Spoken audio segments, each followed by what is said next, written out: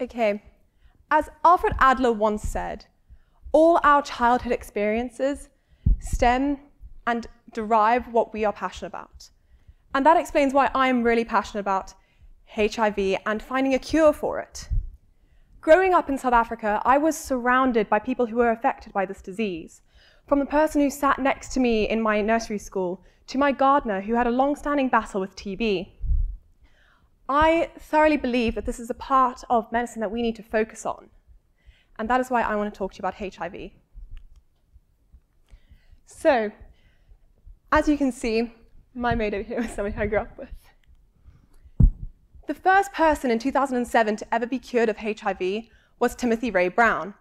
At the time, this was rather miraculous because before this, we had always thought that HIV was incurable. It was the ever-evolving disease. However, as of March 2019, there have been 2 further patients cured, the London patient and the Dusseldorf patient. We sadly don't know their identities yet, but it's a miracle that they have been cured in the first place. HIV is a disease that attacks the immune system, so it enters white blood cells.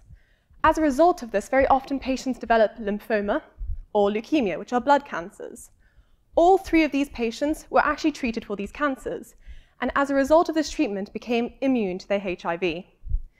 So how did this actually happen? HIV is a virus that invades the immune system cells.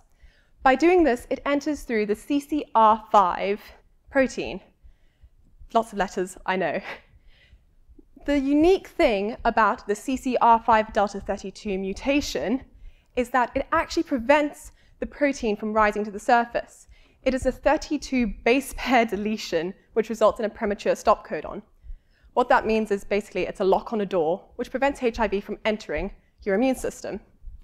This mutation played a key role in the treatment of all 3 patients. When they were treated with a stem cell transplant, what essentially happened is they used a donor with this particular mutation.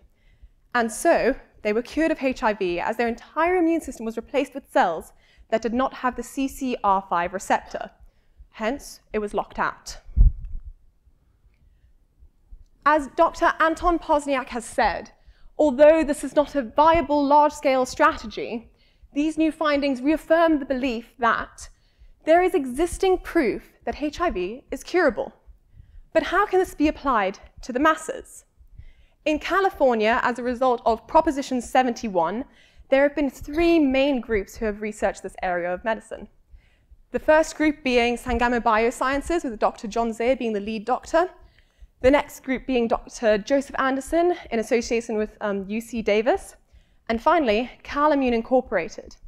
These 3 groups are all working towards a stem cell treatment that is not as invasive as a bone marrow transplant, which, as a treatment, wipes out your entire immune system, rendering you helpless, essentially, to any other diseases.